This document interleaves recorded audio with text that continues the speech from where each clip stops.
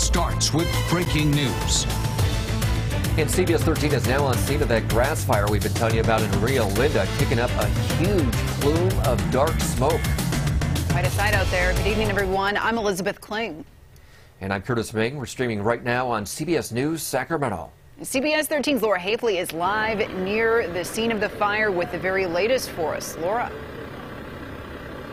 I'm going to show you right away what we're dealing with here. We're standing along 6th Street in Rio Linda, and you can see this fire is blazing, sending a humongous plume of smoke into the sky that we could see driving in from several miles away. Now, it's unclear right now exactly what started this fire, but I did get a chance to speak with fire officials.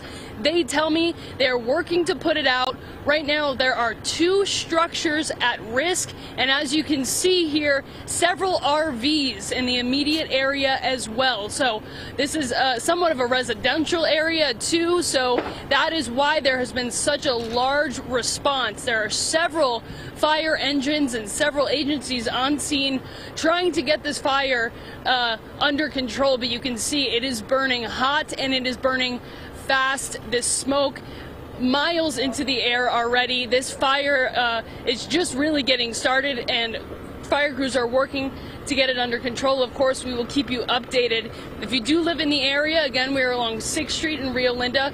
Stay away. There's a lot of traffic building up, and that's not helpful for first responders who are trying to get in here to work on this fire.